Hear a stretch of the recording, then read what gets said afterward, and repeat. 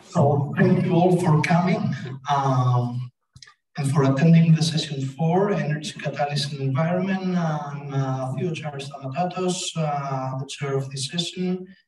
We started with the presentation by Professor Neck from the European Synchrotron Radiation Facility. The title of his presentation is Towards Holistic Understanding of Electrochemical Energy Conversion and Storage Systems using High-Energy X-rays. Professor Neck, whenever you're ready. Thank you. Okay, yeah, I'm ready. Do you hear me well? Loud and clear, yeah. Excellent, yeah, thank you. Perfect. Okay, so what I'm gonna present is touching the energy research we're doing at ESRF in general, and I will mainly focus on the elastic scattering and using high energy photons to look inside electrochemical devices used for energy conversion and storage.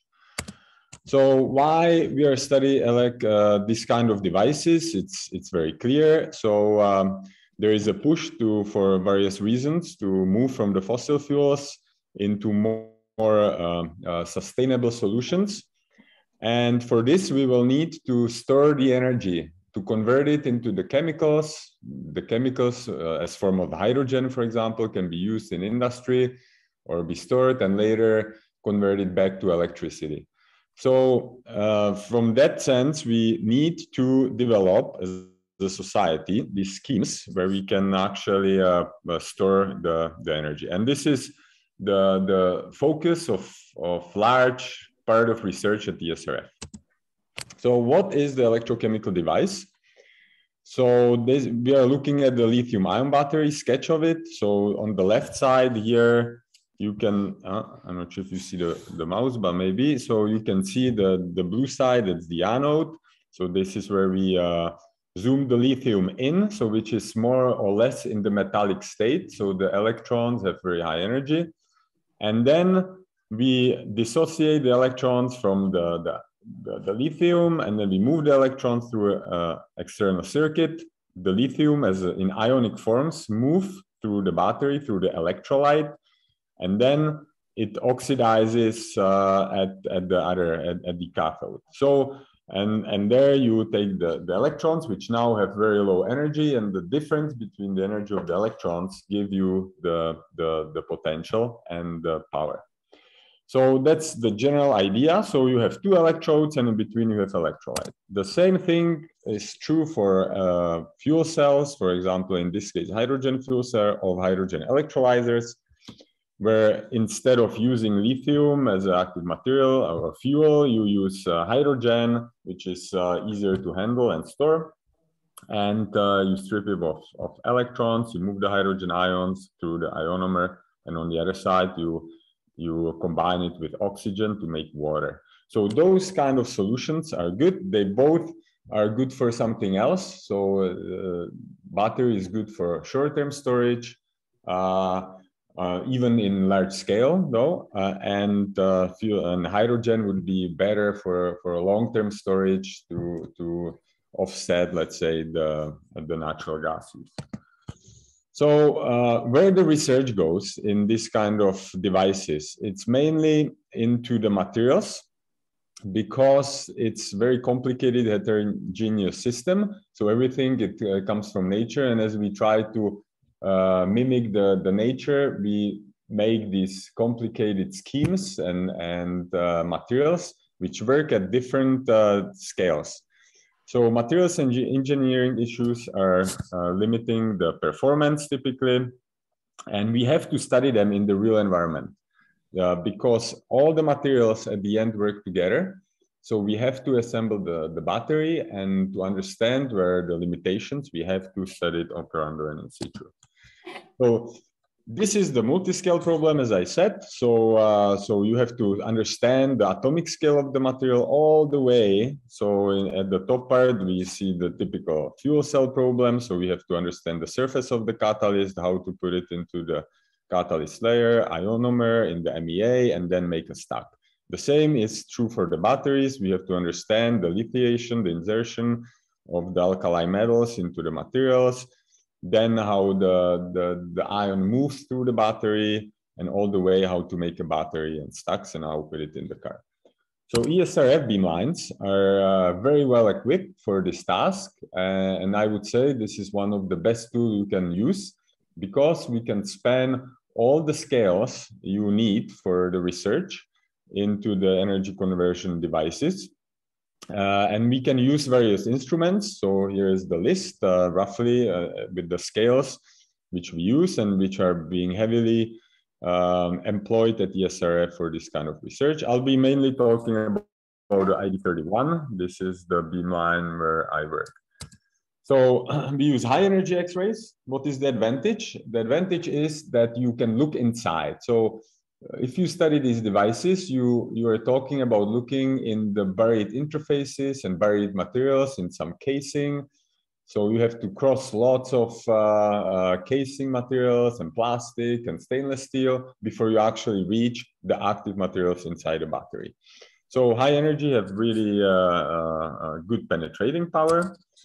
Then if we talk about the diffraction and scattering, you actually squeeze the reciprocal space.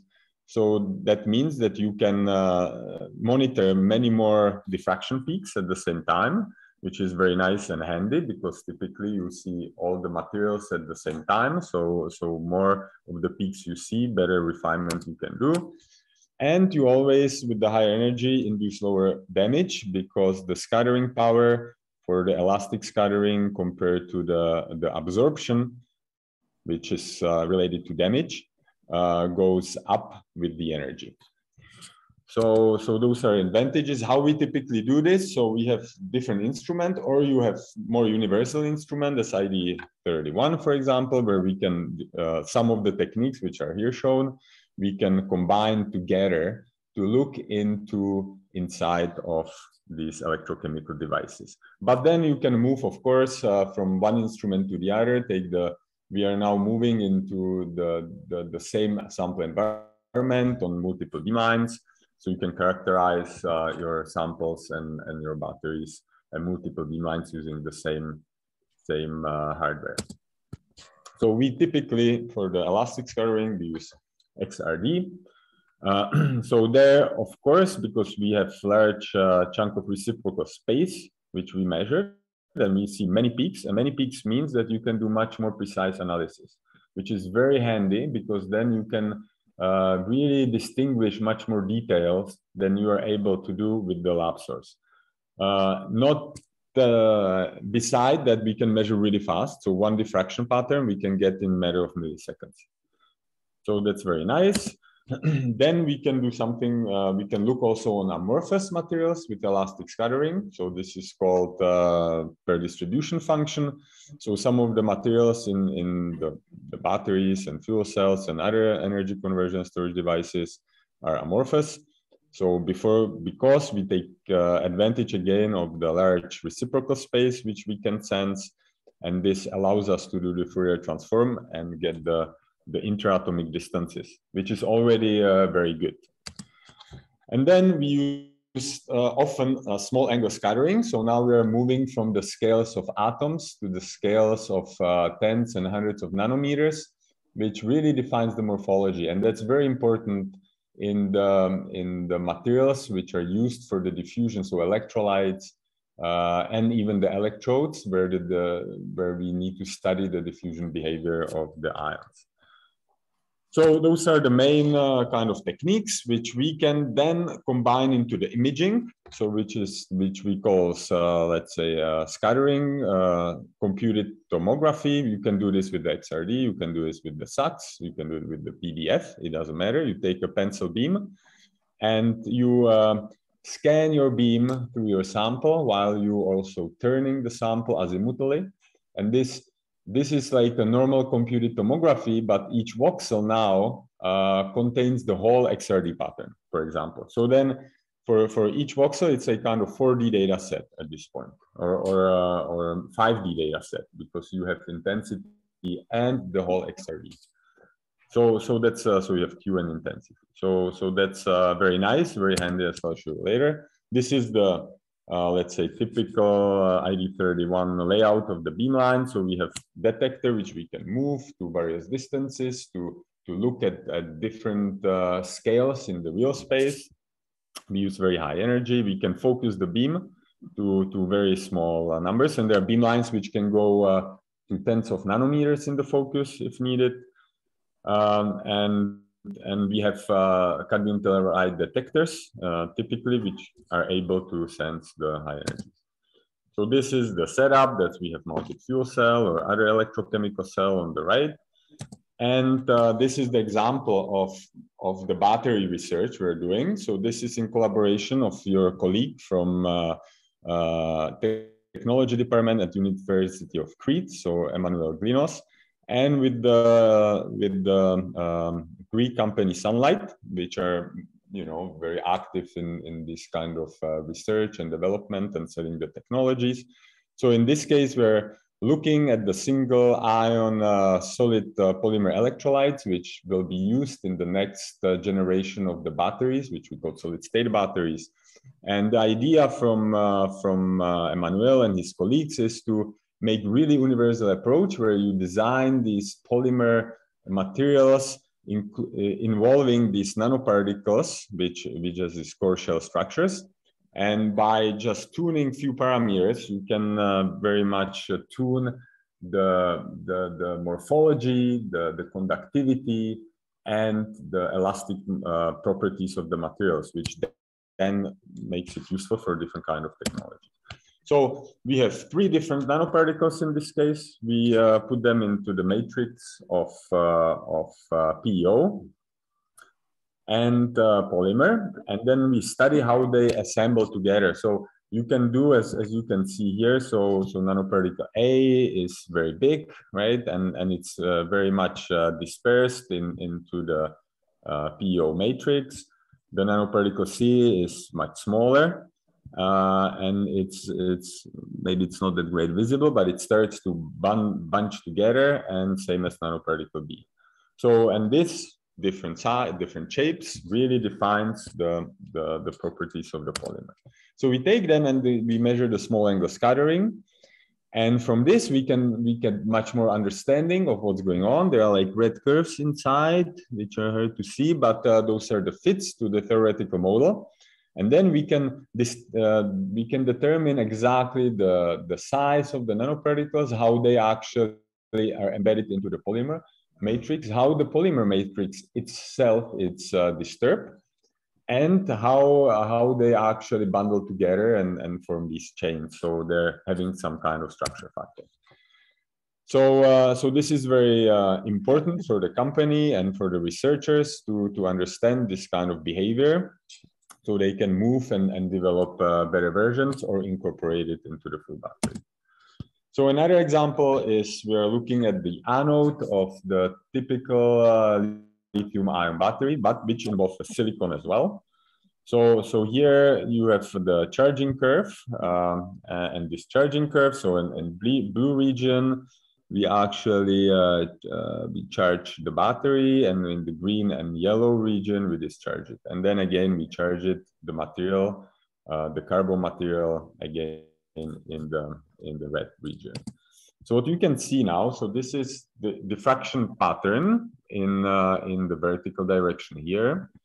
And here we see just on each plot, we see the different height of the cell. So this is now measured in the real assembled point cell. So it's something the same geometry of the cell as you put into your cameras, for example.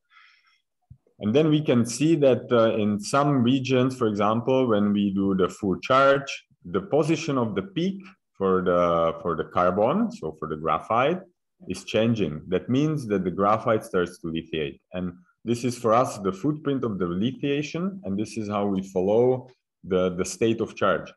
And in this case, if we measure together the small angle scattering, those are these plots on the right, we can also follow the lithiation state of the silicon.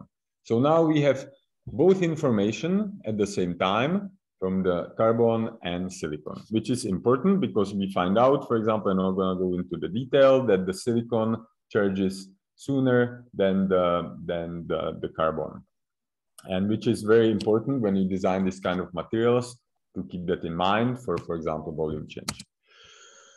So we have the same curve now, and then we do this, what I described before as a scattering tomography. So now we have a 2D slice images of what's happening inside that coin cell, right? So the top part is what's happening in the carbon. So you can see that the carbon is being lithiated. Now different slice means different height of the cell. So the lithiation is very uneven in the cell, like during the height, and it's also very uneven in the lateral direction. So by the side of the cells, the material actually is not lithiating at all. So it's, and of course, in that case, it's bad for the manufacturing because you're losing lots of material which is inactive in the cell.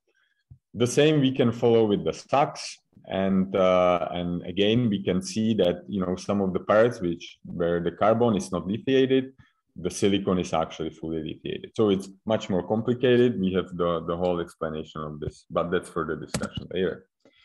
So that's very nice. So we're now getting into the holistic approach where we look at the full device and we can distinguish very well the chemistry which is going inside at different levels. So this can be pushed further. So now we have real cell, which is used in the cars by the car manufacturers. So those are these 8mm cylindrical cells. Then you have to actually stack them into the bigger stacks, bigger packs. But we take just one cell, which is cylindrical. And then we do the same diffraction tomography. And you can see the windings here clearly of the roll, right? And then we can distinguish, because for each voxel here in the image, we have the full diffraction pattern. So we can look and zoom on one peak, for example, and we know, oh, this is the peak from the iron. So we know that this is the iron casing. And we can keep going and follow the same logic as I showed before, that the lithium, the carbon, sorry, has different lattice parameter, different position of the peak, depending on the lithiation state. So we can follow, even in the full device, in the battery which goes into the car, we can follow this charging and discharging behavior, just looking on these features. The same we can do at the cathode with the insertion cathode materials. Okay, so now we can really we can unroll the roll, and then you can see that for example, LIC6 is fully lithiated, LIC12 is less lithiated, LIC30 is not very lithiated. So there are parts of the cells, again, which are much less lithiated than the other ones, right? So of course, close to the separator, it's more lithiated and close to the current collector.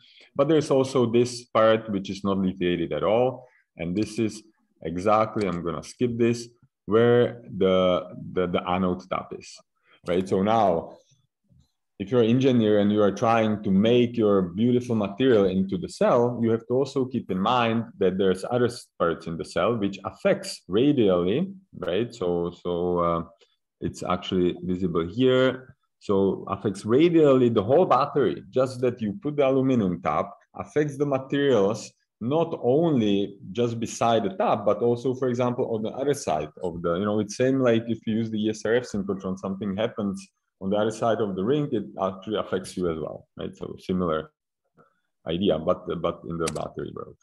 I'm gonna skip this. We can do the same thing with the fuel cells. So this is the device which convert hydrogen into the electricity. So we designed this special fuel cell, which we have at the beamline. So you can make your material and we can put it in and measure the behavior. Not sure why it's blue, the background. This is how it looks like. That, and then we measure different ways. So this is a layered material again, right? So we can, because we have high energy, we can actually go parallel to the layers. So, and as we have small beam, we just scan through the material, through the MEA, and we can distinguish, like you can see on the left side here, we can distinguish each part of the cell separately. So the XRD patterns actually do not overlap. So which is very nice. We can also follow all sorts of stuff. So the blue curve here, so this is along the direction of the cell. And the blue curve is, for example, the water. So we can actually distinguish the water content. This is very important because the water defines the diffusion flux to a large extent into the catalyst. So you have to write the fine balance. So we can monitor all sorts of stuff. This is the example. What is it good for? For example, so you look at the aging of the catalyst. So what's happening to the platinum catalyst when you put it into the cell and run it. And then we distinguish the size of the nanoparticles from the XRD and size of the nanoparticle from SUX. And because each technique sees the size different ways, so XRD sees this as a size of just one coherent domain, but the SUX sees even the agglomerates as a one object. Right, so you can see that at the beginning, the size of the SUX here, that's a black curve left top, it goes much higher up than from the XRD. So we know that in that part of the functioning, the nanoparticles actually agglomerate together, and then they coalesce, right, and then they undergo osphate ripening, so they kind of dissolve and start growing. So that's kind of what example what it is good for. Then we can do this to this diffraction tomography as well. In this case, we can also measure the SUX, where we can monitor the humidification of the membrane, which then defines the actual ionomer, so the electrolyte behavior. I'm not going into the detail. So what's interesting here to see, and this is good, from this device science perspective, that you actually age your catalyst. So if you concentrate on the figure E at the bottom, you see these lines, and the red color means that the nanoparticles are larger, which means that the catalyst aged much more in these areas than before. So how you design your fuel cell, your flow field, really goes down into the atomic level, how the catalyst ages. Right? So this is something new and which we still try to understand. So the macro scale really design affects the nanoscale aging, which is surprising and interesting. So conclusions: using high energies is advantageous for in situ and operando electrochemical experiments. We use it in a routine base now, and it's very good. So you can go from the materials kind of level all the way to the device level. So that's nice. Of course, I didn't talk about it, Kirill will talk about it much more, that we often also look at it with the absorption spectroscopy. So I just show you the diffraction part, but of course we combine it at different beamlines with different techniques. What is the next? So by combining the different techniques, different beamlines, we really start to understand holistically how these devices work, which already led to certain improvements and prolongment of the life. So now if we're thinking that the Europe will invest about 10 billion euros in the next 5 years into the hydrogen economy, for example, and batteries. So this is important because, if you extend your device lifetime just 10%, it's a huge saving of the money, right? And then, of course, we're moving to larger and larger devices because more and more problems arise, but just from the scale of the device.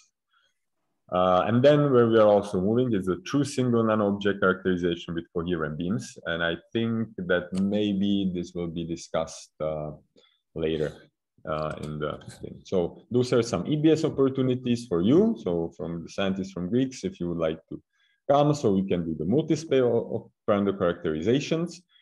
You can get fast 3D visualization, which is not, for example, the scattering tomography in such a speed we're doing here. At, for example, ID15A beamline is designed for this kind of experiment. It's very fast, very efficient. So this is very unique around the world, a very unique instrument. We can access the timescale of electron transfers now because we have very high flux. We can couple chemical and microstructural operando measurements. We can get subparticle information. We can get smaller and smaller particle with just one object characterization with Bragg CDI. And we can also simultaneously do low-Z and high-Z materials in spectroscopic mode with our Raman instrument. And thank you for your attention. And if you have questions, I would like to ask if you ask them right now, because I will have to leave in 10 minutes. So thank you very much. Thank you, Dr. Neck, for the beautiful presentation. And so, do we have any questions from the audience here? Yes, Professor Viola.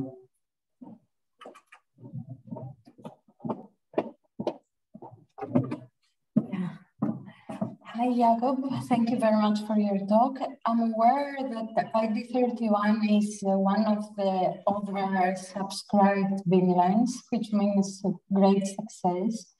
I was wondering, what's the percentage of the submitted proposals which request combined methods, XRD, PDF, computed tomography, and SACS? Is it a new trend? So I didn't understand completely. The sound is not the great, but how many? So the question was how many proposals are used for the combined investigations? Is that correct? Yeah.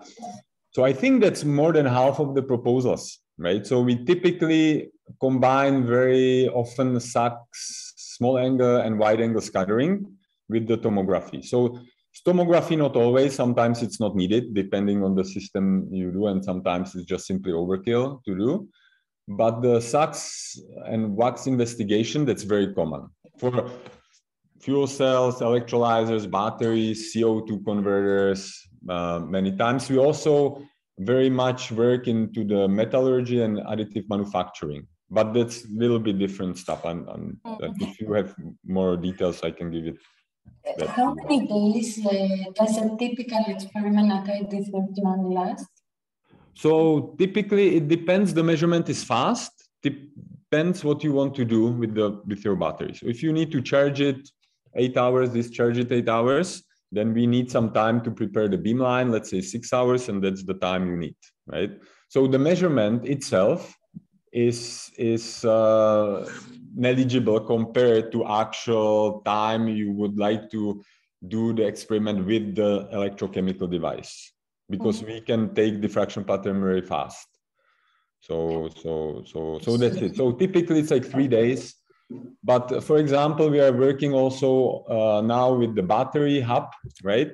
Which is very advantageous because we set up the beamline for one particular measurement, and the partners in the hub, they already pre-select the measurement, so they nicely go after each other, and we don't need to change the setups. We just measure different materials often in the same electrochemical device. We just change the materials, right, and measure many different materials at the same time. So it can be very efficient. Last point, if I may. We're running a little bit out of time, and I have to transfer one question from the. Yes, thank you. So, Dr. Ned from National Hellenic Research Foundation, is it possible to analyze thin films with a Paul figure method? Yes, of course. Yeah, this is possible. That's something we do as well. The thin films and surface diffraction experiment, that's about 30% of our, at ID31, that's about 30% of our part. So thin films, Paul figures, yes. In the device, you can put it also in your battery if you want, or in your solar cell. I mean, solar cell doesn't make sense, but in your fuel cell electrolyzer. Thank you very much. Thank you also for the nice presentation again. I hope we see you soon. So please join me to congratulate the speaker and move to the next. So next is Professor Castillo-Michel, again from the European Synchrotron Radiation Facility.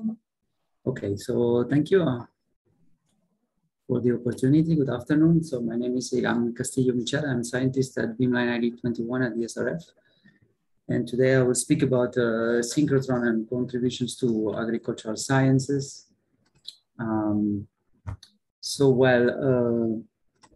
My research, the research we do at the beamline in particular ID21, but in general at ESRF, which relates to agriculture, has to do with plant and soil sciences mainly.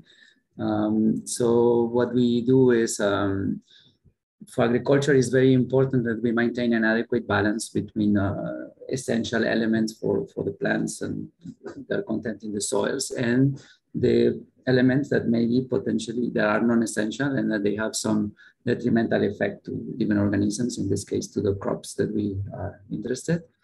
So there is a lot of effort which is done into mapping or tracing these elements in the environment, in particular in agricultural systems. So their concentrations and their locations in the soil, but then also in the plants and how plants uptake these elements and where they store them and how they manage them and what are their functions in the tissues. This is a very important questions we have. So in particular, with regarding these essential and non-essential elements, we want to know where they are located and what is their chemistry, what chemical substance they are present in which form. So at ID21, how can we do this? And there are other beamlines at ESRF where you can also do X-ray fluorescence mapping. We use a microbeam for 0.3, 0.7 micron size, and we can tune the energy from 10 to a bit higher than 10 kilo electron volts, which means that we have access to many elements of the periodic table that we can map, that we can do X-ray fluorescence imaging. And for the elements which we have underlined in the periodic table, these are elements where we can scan their binding energies of different K, L, or M shells, mainly K and L shells. And these scans will give us a spectrum, X-ray absorption spectrum, that will help us to identify or to get more information about the chemical environment in the ligands, oxidation state and ligands related to these important elements, nutrients or toxic elements. So more in detail how it is done. Well, we have a synchrotron source, the ESRF. We use a double crystal monochromator to select the energy. We shine this on the sample. We scan the sample. At each one of these points, we get a primary X-ray which is kicking off an electron, and we detect the fluorescence of the X-rays which are emitted by the relaxation process using solid-state detectors. So we get on each one, so say this is your sample, we get on each one of these peaks an X-ray fluorescence spectrum. And in each one of these peaks, we can attribute this to a given element. So in this case, we have titanium, calcium, potassium. Then we can display the titanium signal. And after we can move the beam to a given spot and then scan, in this case, the edge of titanium and compare these to references or use theory to identify the different components or isoforms of titanium. In this case, we can distinguish between the titanium dioxide, anatase, and rutile, etc. So this can be applied to the different elements, as I was mentioning from the periodic table. And I want to make some remarks about the sample preparation because this is very important. So you can follow the typical chemical fixation and embedding in resin, or you can do some drying protocol. But if we are interested in especially for plants and other kind of living tissues, we prefer to do a cryo-fixation. For that, we plunge freeze the sample. So we embed it in OCT, we plunge freeze it. And then at the beamline, we have a cryomicrotome. So we get slices of these samples, and then we mount them on the cryo stage and we analyze at 100K. Okay, so this is more or less how they work, and I will present some examples how we do it. So how can we use this X-ray fluorescence and absorption spectroscopy for agricultural sciences to solve some of the main problems we're facing with regards to food security and sustainable agriculture, where the main issues we are facing is that we need to produce more food, so we need to make agriculture more successful and more sustainable. At the same time, we have to use less land, or we have to maintain the kind of land that we use for these agricultural activities, and we have to balance our emissions while keeping the produce safe for eating. So I will present three examples of how we can, of this research that has been done at ID21 and how this relates to these topics of safety and enhancing enabling sustainable agriculture. So the first one is related to food safety and is related to cadmium in cacao. So we know that cadmium is toxic at very low concentrations. So in humans, it leads to renal dysfunction, osteoporosis, and is a class 1 carcinogen. So the sources for humans are through the diet, so from cereals, fish, but also cacao contains significant amounts of cadmium. And so the new legislation is stipulating that the maximum concentration should be 0.8 milligram per kilogram for dark chocolate and 0.1 for milk chocolate. And the main source, or one of the main sources of the cacao used in Europe is from South America. And with these new regulations, these beans that come from South America will not be able to be commercialized in Europe. Because the concentrations are higher than these limits. And for that, we have to find a solution, because this is a big challenge for society. So it's a big socioeconomical issue. So there's lots of discussions how we can do better, how we can maintain continue using the cacao which comes from South America, and not put all these families out of business or source of income. So we know about cadmium, that soil parameters and the genotypes of the plants and what you do after post-harvest is what determines the amount of cadmium that you will end up having in the final product, which is we use for consumption. But we want to know what is the pathway from soil to the grain. One of the particularities of this issue is that, in fact, the soils where these plants are being grown in South America is not that they are contaminated with cadmium, but they just have a little bit of background cadmium concentration, and the plants are very good at still uptaking this. So we want to understand the cadmium localization and the speciation in the plants to find and propose some solutions, understanding first how this happens and then how we can mitigate. About cadmium, we have done over the years many studies on cadmium. So, for example, we know that in the Arabidopsis plants, we have cadmium binding to oxygen and sulfur ligands. We also know that other hyperaccumulators like the globe amaranth has a strong correlation between the presence of calcium oxalate crystals and the binding of cadmium to these oxalate crystals.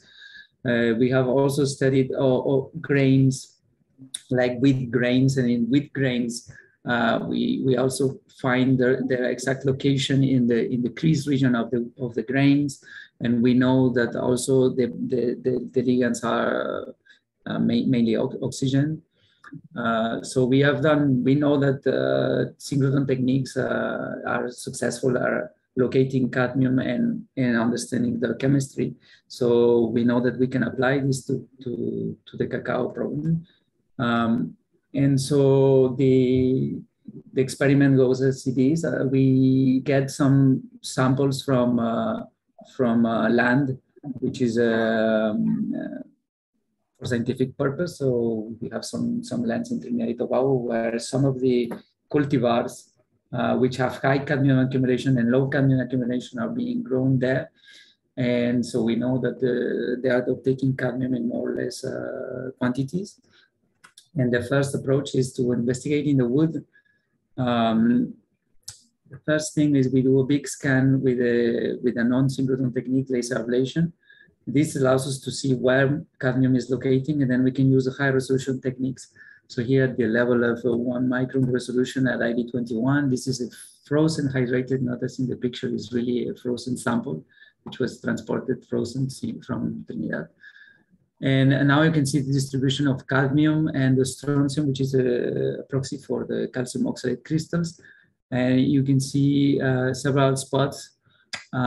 This is suggesting that, as we have seen in other plants, cadmium is locating significantly in these oxalate crystals, and we have the X-ray absorption curves that are confirming that this is really a binding of cadmium to oxalate. The advantage of doing it at the synchrotron is that we have higher resolution and that we can perform this chemical information but through the X-ray absorption spectroscopy technique. But also now, thanks to the EBS upgrade and investments in new detectors, we actually are expecting to be able to do the same map we do in laser ablation. At the resolution of 30, we can do it at 1 micron and in more or less the same time. So we can have the same field of view. This information is very important for us to understand how cadmium is moving through the plant.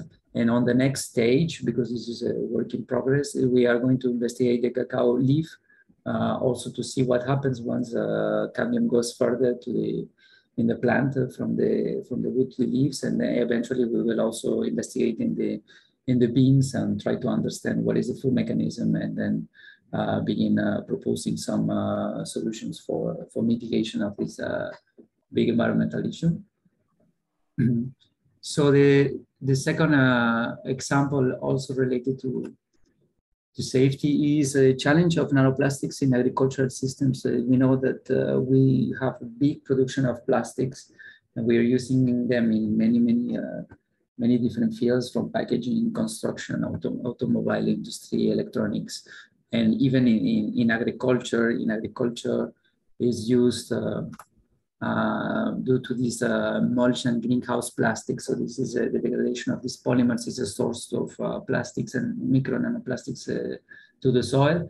We also know that soil is one of the largest plastic sinks in the environment through the use of these plastics in agricultural systems, but also, you know, it's just pollution itself, but also application of sludge from wastewater treatment plants, which contain significant amounts of plastics. So at the end, these plastics fragments or microplastics reach the soils, and then they get degraded to nanoplastics. And so we want to understand what is the issue with these nanoplastics, what is the potential uptake by organisms, in particular plants, but also other organisms that are important for the agricultural systems, whether they can cross cell barriers, and if they would have a potential effect, impact on human health. So this is not an easy thing to do because for the techniques that I have presented, so we don't have really sensitivity for plastics. But what we have done is that we have developed a polystyrene shell nanoplastic, size of about 150 nanometers, and we have introduced some palladium atoms in the plastics. So then by tracking palladium, we can use this as a proxy for the presence of plastics in the tissues. So we exposed wheat plants to these palladium nanoplastics at concentrations of 3 and 30 ppm. And as you can see, as the concentration increases using a non-synchrotron technique just for total quantification, we see a dose dependence. So the more plastic you have in the exposure, the more plastic the plant accumulates. But the main part is where we do imaging of these root tips from wheat using X-ray fluorescence, again at ID21. And in here you can see we can detect the palladium. Palladium is a control plant, and they exposed to 30 ppm. You see it's forming a kind of envelope, and in particular locating at the root apex. And this may be a potential entry of the nanoplastics into the plants. Then we produce cross sections. So now these are frozen hydrated cross sections of wheat. We can see the plastic, the palladium toxic plastic in the outer layer. And we are pushing now the detection and improving the preparation and the exposure mechanism to also be able to track inside of the given cells with higher resolution and better detection limits. But overall, what we have seen is that these palladium nanoplastics are very interesting, so that we can quantify nanoplastics in the plants. We can use them as model system. We know that nanoplastics, they enter the roots and they are transported even to the area parts of the plants. And these nanoplastics also we have seen by combining this with other techniques like computer tomography at the nano and micro scale, that it induces a modification of the cell wall structure, the architecture. So the plant is really responding to this exposure in a similar fashion as it will do to other nanoparticles which are metal-based. So it was very interesting to see what is the effect of nanoplastics in the wheat plants. And so we want to move now from more realistic exposure scenarios and be able to detect at lower concentrations, etc. So the third example is related now to fertilization processes. So in particular, what is concerning nitrogen. Nitrogen, we obtain it from, so it's abundant in the atmosphere. And so we use industrial processes, the Haber-Bosch process, to produce synthetic ammonia. But this is a very energetically expensive procedure. And it also is not very efficient because 50% of the nitrogen that is applied in the agricultural fields is not actually used by the crops. And so a good way to look into this and try to get more nitrogen and make it more available for the plants is to use is to look into natural processes. How, in particular, the process of symbiotic nitrogen fixation takes nitrogen from the atmosphere and puts it into proteins, into molecules that the plants can use. And this is thanks to symbiosis between rhizobia bacteria and leguminous plants, in this case, alfalfa. So you have a new organelle which is produced, and this organelle called nodule has many bacteria infecting the cells and producing symbiosomes. And in the symbiosomes, you have expression of nitrogenase enzyme, and you get you go from atmospheric nitrogen to ammonia. So this is a way you can also put nitrogen in the soil, and it's maybe more effective and also more environmentally friendly. So we want to understand how this process happens, and maybe you can confer this capability to other plant species, etc. This is the final goal. So for that, we study the Medicago truncatura, or alfalfa plants. We produce the nodules.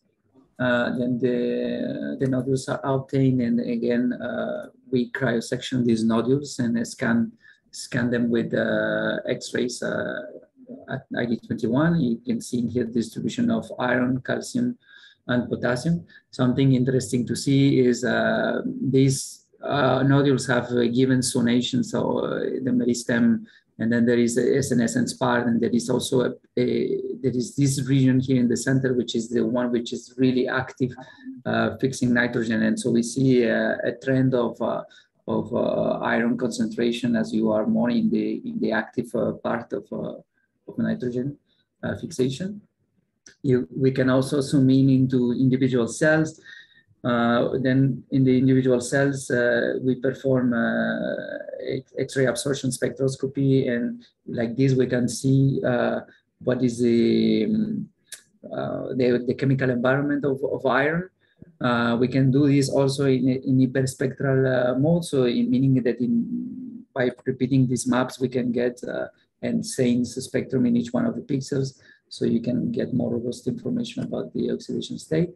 And so with this, we've been working quite along, and we have now protocols to understand how iron works in the wild type. But the main, the next stage is to actually compare this to mutant plants, where we have hypotheses of several proteins that participate in the transport or in the reduction oxidation of iron. And the delivery from the plant to the nodule. And so by blocking some of them, we can test the hypothesis and understand how this actually works. So this is the next stage for this project. So it's 2 minutes, please. Yeah. So all this is can benefit from higher resolution, but also from better detection limits. So for that, in particular, ID21, we are working on a new end station, which should be soon towards the end of the year or beginning of 2023 available for users, and in which we are going to push the limits going down to 100 nanometers. We'll get a smaller beam with the high flux from the EBS, and with new detectors, we'll get fast acquisition, so we can push to lower detection limits. And we are enhancing also our cryopreservation, which is very important, in particular when you're working with these all biological samples, but with plants it's very important, of course. And yeah, that would be it. I wanted thanks to all the colleagues of the collaborations for these projects and the ID21 team, and you for your attention and the opportunity to speak this afternoon. If not any questions, please join me to thank Professor Missel.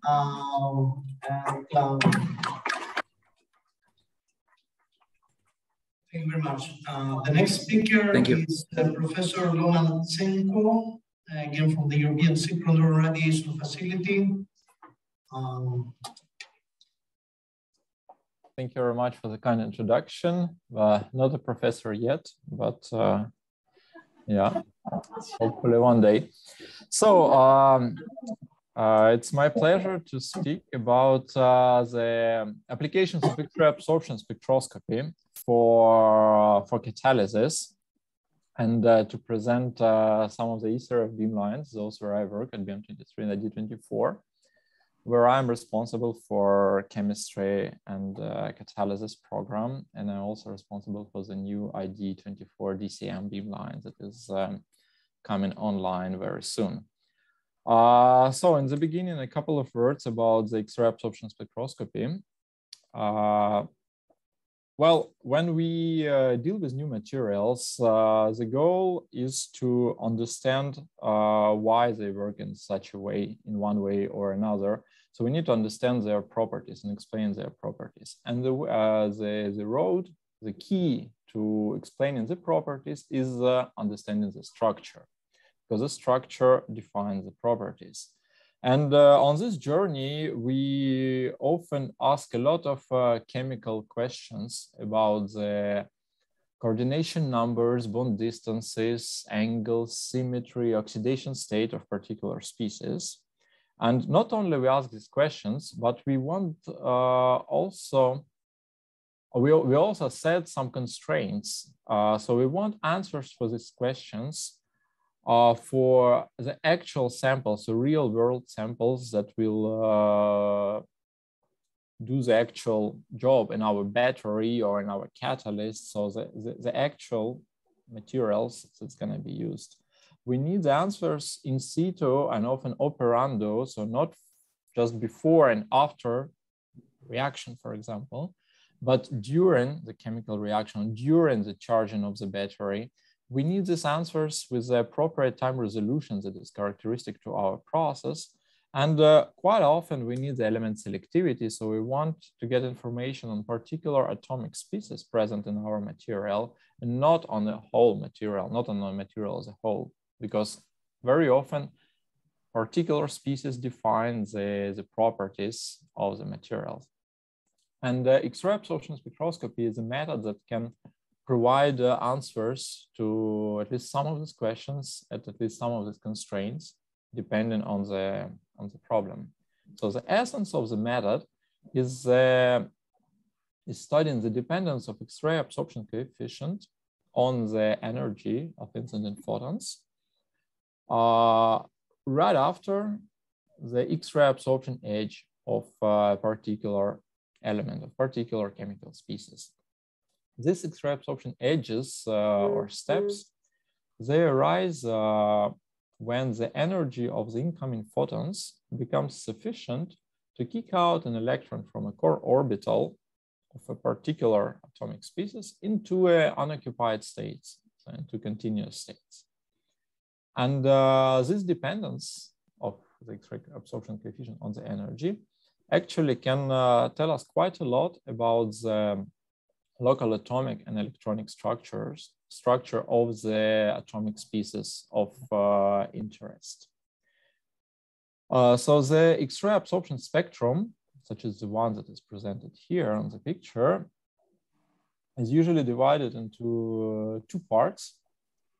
The one closer to the edge, here in red, is called ZANIS, X-ray absorption near edge structure, which contains information about the density of unoccupied states of our species of interest, and their local geometry and oxidation state.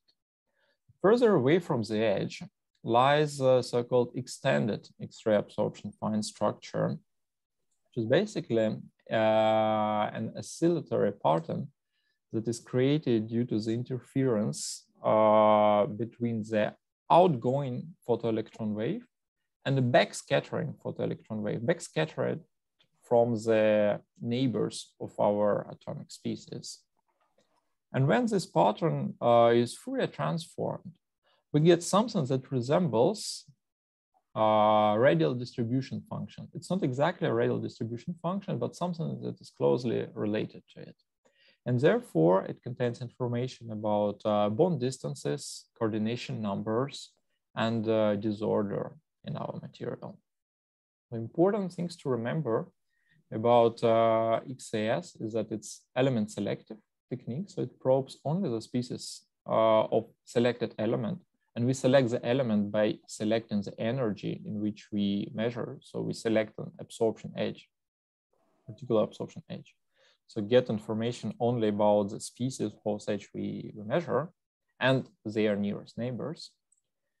Then it's an averaging technique. So we probe all the species of selected element. In case when in our sample, there are several inequivalent positions of particular element or a mixture of oxidation state, well, we will get this mixture in our spectra because we probe all species of selected element.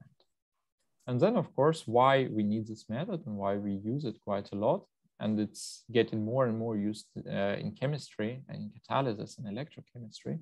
That's because the spectra contain electronic and structural information about the selected atomic species. As an illustration here, you have the ZANIS and EXAFS, Fourier transform EXAFS spectrum of 3 different copper compounds, copper complexes measured in solution. And these complexes are different because they have a different number of neighbors. So copper has 2, 4, and 6 neighbors. And also the average atomic distance between copper and the neighbors, these distances are different for all the 3 complexes. And what we see in ZANIS, that the ZANIS spectra, copper KH ZANIS spectra for the 3 compounds are very different. Already it gives an idea that ZANIS can be used as a fingerprint method because the ZANIS spectra, which are basically the reflection of unoccupied states, they depend on the local environment, local symmetry. So different complexes will have different ZANIS because the geometry is going to be different. And of course, there are some features that are characteristic for particular electronic transitions. So we can track the presence of, for example, here, copper 1 and copper 2 compounds, because this is a 1s to 3D transition, which is present in copper 2 compounds, but absent in copper 1 compounds. So this is ZANIS. And in EXAFS, you see that this Fourier transform of EXAFS, they actually reflect very well the difference in average interatomic distances and the difference in coordination numbers in of these 3 compounds. So the compound with the intensity of the main maximum increases with increase of the coordination number, and the maximum shifts to higher R concomitantly with the increase of the interatomic distances. So to illustrate in the real case studies, the application of XAS, let's have a look at the first example, which is DeNOx catalysis. So the problem is that the diesel cars, which are still there, unfortunately, well, unfortunately or not, but they are still there because we are not using electric cars yet everywhere, especially for heavy duty vehicles. So diesel is still there. And one of the nasty emissions from diesel is NOx, so nitrogen oxides, which are very harmful for humans. And the way to deal with them is selective catalytic reduction, which is basically transforming nitrogen oxides with the help of ammonia into harmless nitrogen and water. And a very promising and very good material for this that has recently been commercialized is a small pore zeolite, which is called chabazite, functionalized with copper, so exchange with copper ions. So copper ions sit in the pores of this porous material. Like you see the fragment of the framework, chabazite framework here with the copper ions inside, forming some complexes with oxygen and nitrogen and so on. The problem, so everything is fine with this material, but there is an important problem. The problem is that it gets poisoned by sulfur that is present in diesel fuel. So it works very well only for fuels with extremely low sulfur concentration. And for the normal sulfur concentration that is usually present in diesel, it gets deactivated. So low temperature activity of this catalyst, it drops dramatically after several hours or days of exposure to concentrated SO2. By concentrated, it means several tens of ppm. And that means that either you have to change your catalyst very often, or the low temperature activity is down. And low temperature activity is basically when you start your car, the engine is cold, and you emit a lot of NOx, which is not good. So currently, a very hot topic is understanding why actually it gets deactivated and what happens. So what is the thing that sulfur is doing to get the catalyst deactivated? And there are many different mechanism proposed for the SCR reaction, selective catalytic reduction reaction. And actually what is common in them is that there are many different intermediates of copper formed during the cycle. And our goal was to understand which of these intermediates are susceptible to react with SO2, to react with sulfur. Because those that are vulnerable to SO2, they are most likely those that react and that cause the deactivation of the catalyst. So we synthesized different copper compounds inside the zeolitic pores by exposing the zeolite to particular atmospheres and particular temperatures. Different copper complexes with different copper oxidation state, different ligands. And then we measured Zenes and EXAF spectra before, during the exposure to sulfur. So we start with a blue curve, and we expose to sulfur, and we see what happens. And you see that for most of them, the changes are quite small. So these compounds react with sulfur not that much. However, there is one, well, actually two, but what reacts there, it's one complex, this dimer complex, that reacts quite a lot and with sulfur. And not only it reacts quite a lot, but it is the only thing that reacts. So the consumption of sulfur is huge when this complex is present in the zeolite. So this is the complex that is responsible for absorption of sulfur on the sample. And unfortunately, this complex is the one that is reported to be the key intermediate of the reaction. So it is there, and it's this one that gets harmed by sulfur first.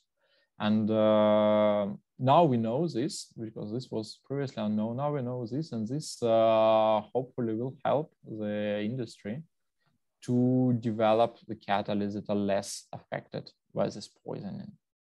Another example is about the metal organic frameworks. And this one will be focused more on EXAFs. So the metal-organic frameworks, structures with organic linkers and metallic cornerstones that feature high porosity and therefore interesting for catalysis. And some of the frameworks feature also high temperature stability, like this one, which is called UIO 66. And it has zirconium cornerstones. The zirconium is not very redox active material, so it's not, you cannot do too much catalysis with it. However, if you substitute some zirconium with cerium, partially or completely, you can use the redox properties of cerium to get some interesting catalytic properties.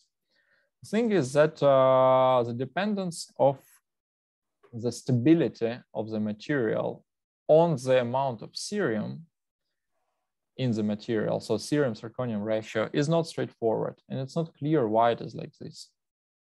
And it's not even clear, it wasn't even clear whether when we have a mixture of cerium and zirconium in the material, whether we can have the mixture of cerium and zirconium in a single cornerstone, like in the picture on the right, or we have a, only pure cornerstones, pure cerium and pure zirconium ones. So to answer this question, we did the EXAFS study, because EXAFS is very sensitive to the metal-metal scattering here and can discriminate between cerium and zirconium quite easily. And here we zoomed on the metal-metal interaction, the peak that is responsible for metal-metal scattering for the materials with different amount of cerium. And actually, you see that all the spectra are different. And cerium KH and zirconium KH, the spectra are different, cerium loadings are different. And that means that we do have a mixture of cerium and zirconium in a single cornerstones, because otherwise all the spectra would be the same. And not only can we conclude this, but we also can hypothesize, just looking at this data. I don't have much time to elaborate, but just looking at these peaks, we can already suppose that we have only 3 types of different cornerstones present: the pure cerium, pure zirconium, and cerium-zirconium 5. And the last one, the cerium-zirconium 5, is the one that forms preferentially, and the other 2, the pure ones, being formed in order to compensate the stoichiometry, the total stoichiometry. So this was our hypothesis, and it gets confirmed very well by quantitative fitting of the data.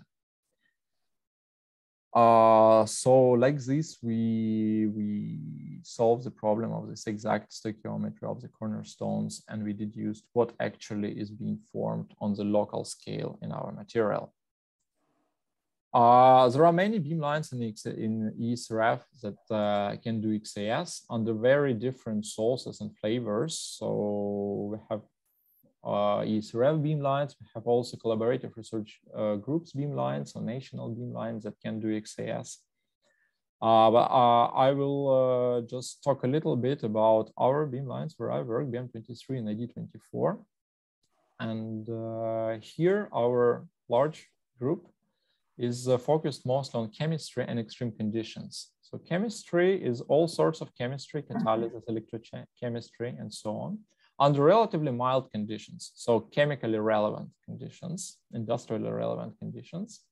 And another part of the group is doing extreme conditions. So this here the focus is mostly physics and planetary science, and the conditions are much more harsh. So it's hundreds of GPa pressure, thousands of Kelvin temperature.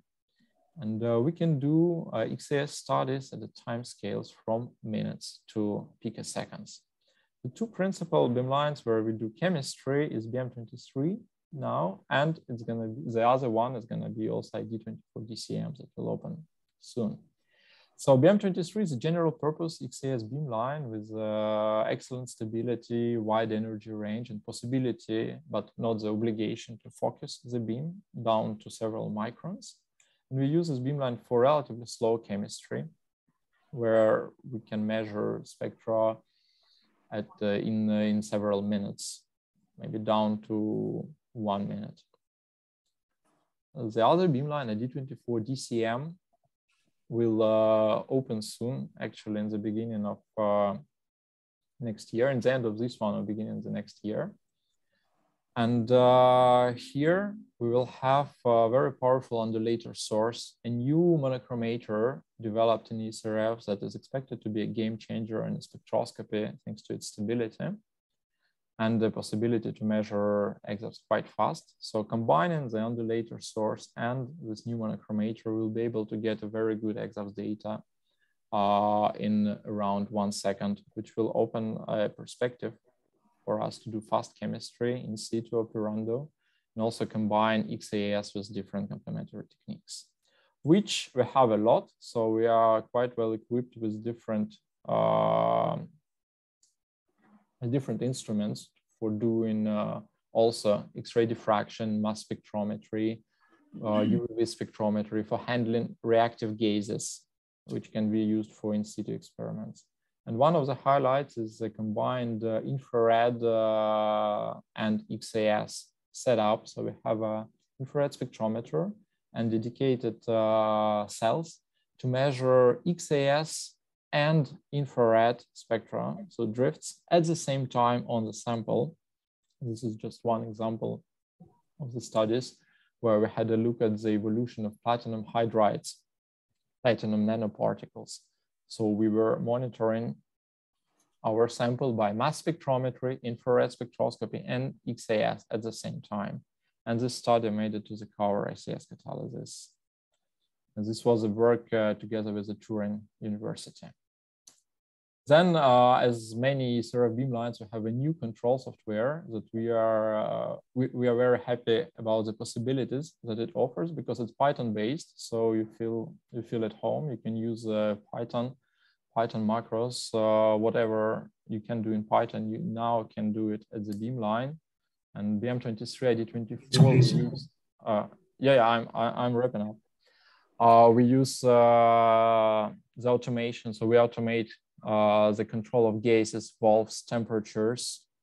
You can even get a message on your cell phone in case of a problem at the beamline, or if everything goes well and your macro is finished successfully, you get informed just with a messenger. And all this makes usually our users very happy, and we produce quite a lot of nice papers. Most of them are many of them are in chemistry, and we hope that you will consider applying to BM23 and D24 to do some exciting chemistry together. Thank you for your attention, and if you have some questions, you can ask or just write me a mail. Thank you. Thank you for the interesting talk and the staying up in time. So I would be more than happy to accept questions from the speaker, from the audience here.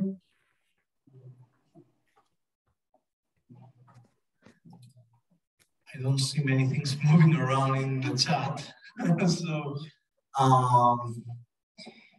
if we don't have any further questions, please join me to thank the speaker. Thank you very much, Dr. Lomachenko. Thank you.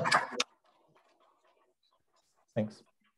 So moving to the next speaker is Professor Pinakidou from the School of Physics, Aristotle University of Thessaloniki. Excellent. Ms. Pinakidou, Professor Pinakidou, can you please tell me if you can hear us? I can hear you very clearly. Can you hear me back? Yes, fantastic. Excellent. I'm not a professor. Thank you very much for the title. So I'm Fanny Pinakidou, and I'm going to discuss how we can use X-ray absorption spectroscopies to address certain environmental issues, such as the stabilization of industrial wastes and the removal of toxic elements from drinking water. I will begin with a brief introduction on the GrSUN phenomenon. So GrSUN is based on the photoelectric effect. You have an atom that absorbs energy of X-rays, that absorbs energy E of X-rays, destroying a core electron that has energy E0 and ejecting a photoelectron with kinetic energy equal to this energy difference. Once the energy of the photoelectron is large enough to promote this photoelectron to the continuum, we detect a sharp increase in the absorption of the atom. If our atom is isolated or free, the absorption coefficient has a sharp step at the core level binding energy, E0, which we call the absorption edge, and then simply decreases as a smooth function of energy. However, in the case where we have another atom nearby, the ejected photoelectron scatters from the neighboring atom. The backscattered photoelectron interferes with itself, and the amplitude of the backscattered photoelectron at the absorbing atom will vary with energy. This causes the characteristic oscillations of XAPS. So the XAPS is basically an interference effect of the photoelectron with itself due to the presence of neighboring atoms. The XAPS spectrum breaks down in two regimes. The one that is located close to the absorption edge, it's called NEXAPS or XANAs, while all the rest is simply XAPS. So to model the XAPS signal, we use what we call the XAPS equation. The XAPS equation is simply a sum of sinusoidal waves of modified amplitude due to the presence of neighboring atoms.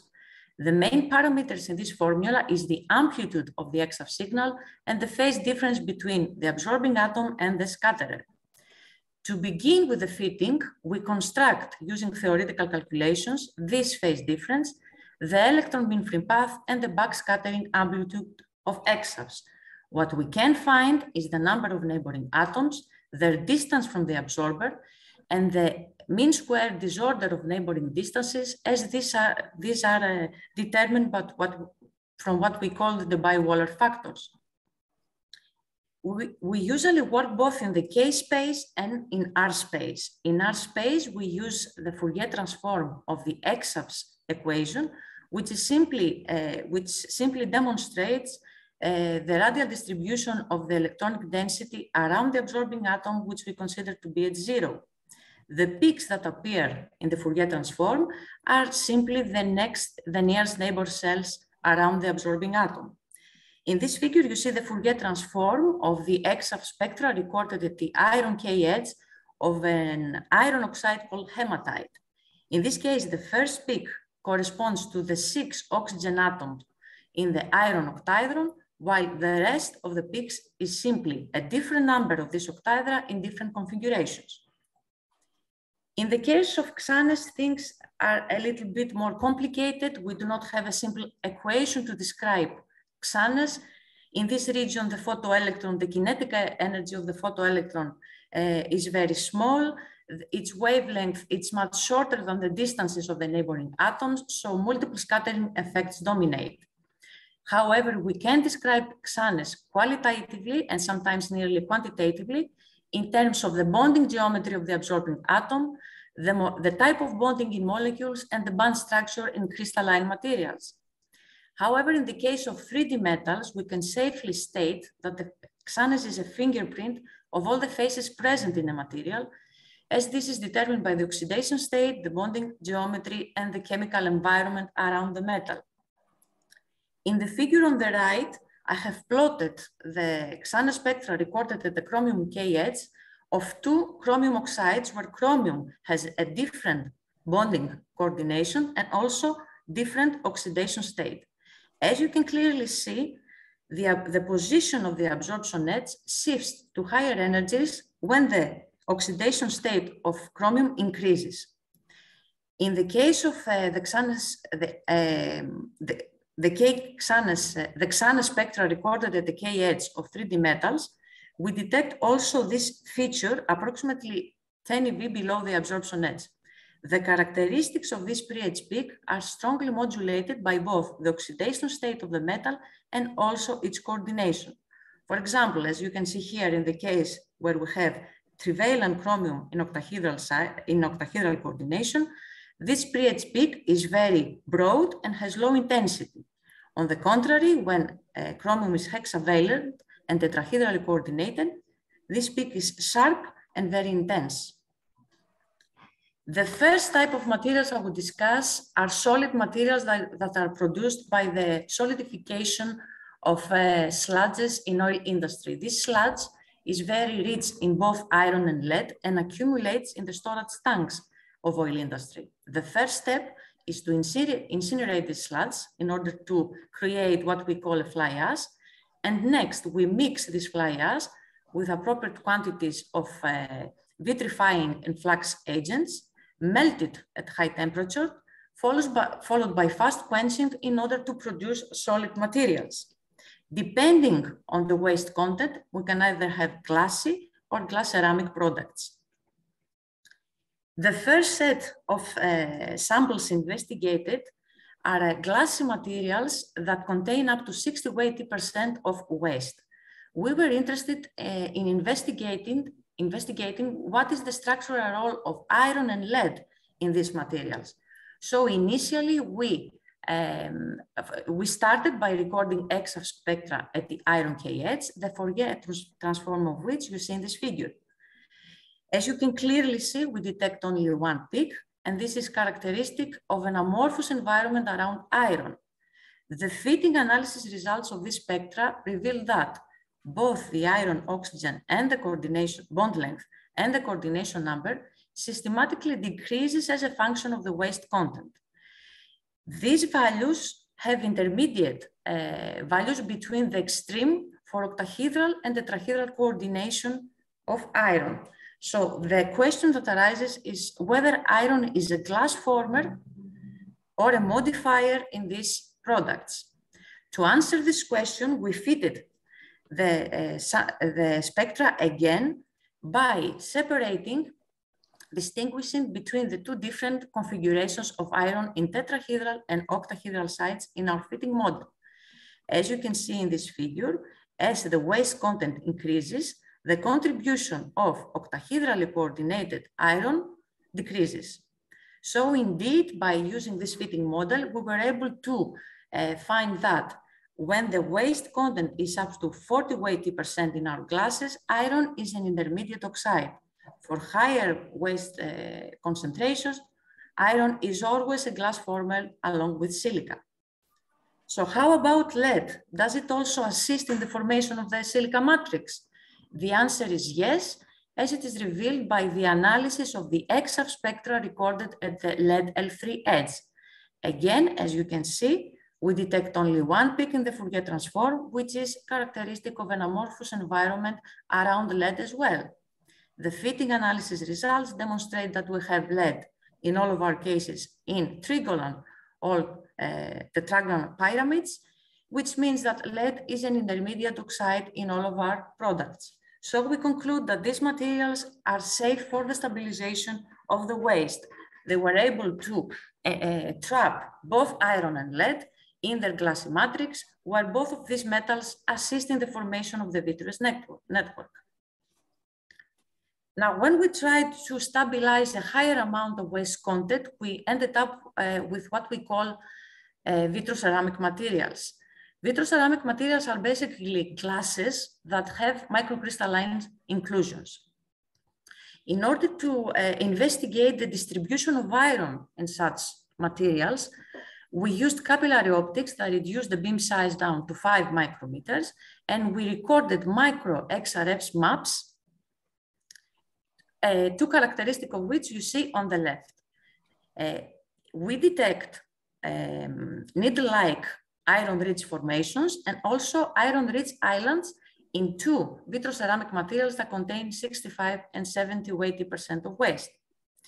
Vitroceramics are preferred compared to their glassy counterparts because they exhibit enhanced mechanical properties.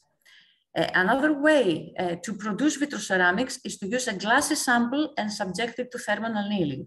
This is the case you see on the right, where we had a glassy stabilized material containing 60 to 80% of waste, and we annealed it at 600 and 800 degrees Celsius. Again, we detect regions with high iron content and low iron content. So we were interested in investigating what is the effect of this inhomogeneous distribution of iron on its bonding environment.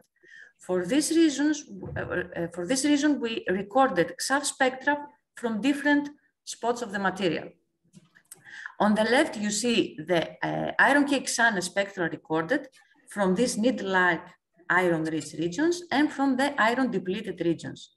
you can clearly see that both the structure above the absorption edge, as well as the profile of the pre-edge peak, are completely different in the two regions. In these regions, we detect only iron-3, but the environment is different, is completely different. In the microcrystalline inclusions, iron is octahedrally coordinated, while in the iron-depleted regions, iron forms tetraeder. In order to find what is the phases in these two, what is the phase of iron in these two regions, we recorded XF spectra, and the analysis result, revealed that the iron-depleted region is glassy. In this region, iron participates in the formation of the glassy matrix and acts as a glass former. On the contrary, these microcrystalline inclusions belong to this mixed lead and iron phase called magnetoplumbite. Upon removing the capillary optics and recording XF's spectra with a conventional beam, we were able to determine that this material is approximately 80% glassy. This material is able to successfully mobilize both iron and lead because we find that iron and lead belong to the glassy matrix as well as to these microcrystalline magnetoplumbite inclusions. The second issue to address is the retention, the immobilization of toxic elements from drinking water. Most toxic elements like chromium and arsenite in groundwater, met in groundwater, occur for natural reasons. However, their presence in drinking water is attributed to either natural causes like the oxidation due to the contact of water with soils, or to anthropogenic activities like industrial wastes. So certain evaluation criteria should be met in drinking water technology. This includes the ability to keep the concentration of the toxic elements as low as possible, their feasibility to be fully scalable, their low running and capital cost, and also the ability to preserve the physical and chemical characteristics of water.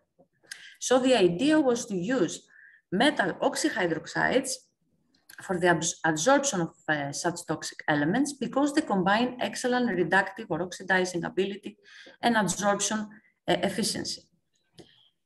The routes of sorption of elements on surface are two: physisorption and chemisorption. In physisorption, an atom interacts with the surface of a material via van der Waals forces. In chemisorption, we have the formation of what we call inner sphere complexes. In this case, the atom creates bonds and share oxygen atoms with the surface of the adsorbent. Initially, we were interested in investigating how we can remove chromium-6 from drinking water. Here we used magnetite nanoparticles because they exhibit excellent reductive and ability. The presence of divalent iron in magnetite can reduce chromium-6 to the safe chromium-3 species, and also possesses a very highly positively charged surface area for sorption. We were interested in investigating both the structure of the adsorbent and the adsorbate. So we started by recording GrSUN spectra at the iron K edge in a series of materials that were loaded with a different amount of chromium. The pre-edge peak is detected in all of our spectra. We fitted this region using 3 functions that correspond to different bonding geometry of iron and also to different valence of iron. And using the area under this pre-edge peak, we were able to find the amount of trivalent iron in our samples. Unfortunately, we find that as the loading of chromium in our materials increases, the number of divalent iron available for the reduction of chromium-6 decreases. This is attributed to the surface oxidation of magnetite to macrhemite. However, this oxidation could possibly create new sites, vacancies, for further chromium uptake. So in order to see what happens with chromium, we recorded also GrSUN spectra at the chromium KH. Again, we detect this pH peak in the GrSUN spectra of all of our samples. However, as you can see, the intensity of this peak changes as a function of the chromium content. Again, using two functions that represent chromium in different configurations and oxidation states, we were able to determine the amount of hexavalent chromium. To our disappointment, we find that even at the lowest chromium loading, chromium-6 remains unreacted. However, this was not a problem, as the analysis of the EXAFS spectra recorded at the chromium KH demonstrated. Indeed, fitting the EXAFS spectra using the GrSUN, the GrSUN results I previously showed you, revealed that we have chromium-3 that creates inner sphere complexes. That means it is chemisorbed to the surface of the material, while chromium, the unreacted hexavalent chromium, is physisorbed. The number of these outer spheres increases as a function of the waste content. So why is the reduction ability of the material, why the reductive ability of the material reduces as a function of the chromium content? This is explained by the surface oxidation of magnetite. Upon electron donation of magnetite in order to reduce chromium-6, we have the formation of voids, vacancies at the surface of the material. However, these voids are filled by the resulting chromium-3 species, inhibiting in this way chromium-6 to approach divalent iron and magnetite so as to be reduced. The next issue to address was to find a material that can successfully immobilize both arsenic-3 and arsenic-5 met in drinking water. Here, the idea was to use a mixed iron-manganese oxide because the presence of manganese, tetravalent manganese, oxidizes the toxic arsenic-3 to the safe arsenic-5, which is very mobile and can easily sorb on the surface of materials.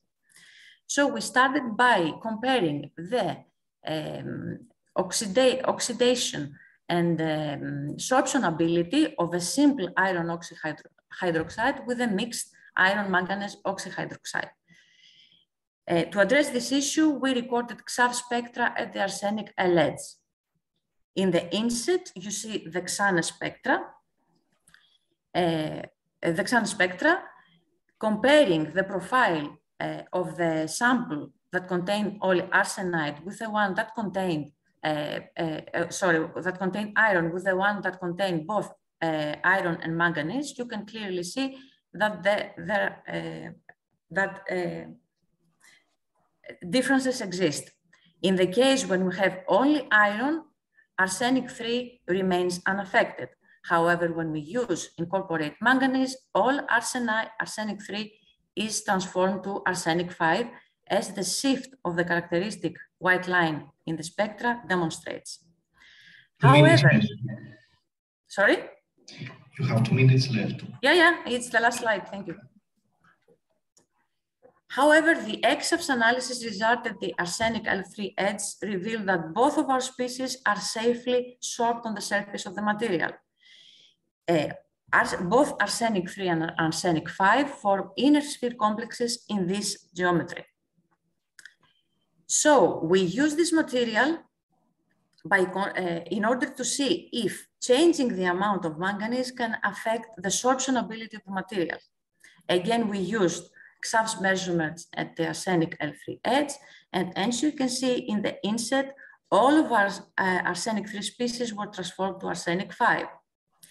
In this case, the sorption mechanism is different from the previous one because we found by the analysis of the EXAFS spectra that arsenic-5 is now involved in 2 different geometries in the inner sphere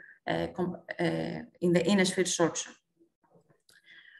So I hope that I have convinced you that XAP spectroscopies can enlighten on a number of environmental issues, like the management of solid industrial waste or the removal mechanism of toxic elements in soil and in water.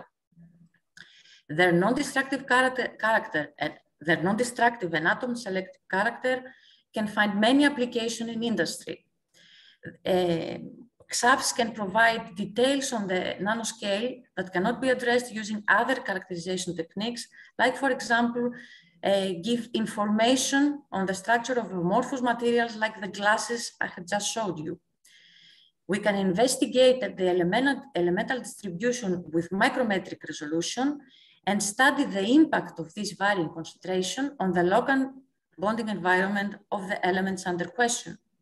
We can determine precisely the retention mechanism during removal of toxic elements, as this is addressed by the chemical stability of waste-rich products or the sorption efficiency in water treatment technologies. Thank you very much for listening.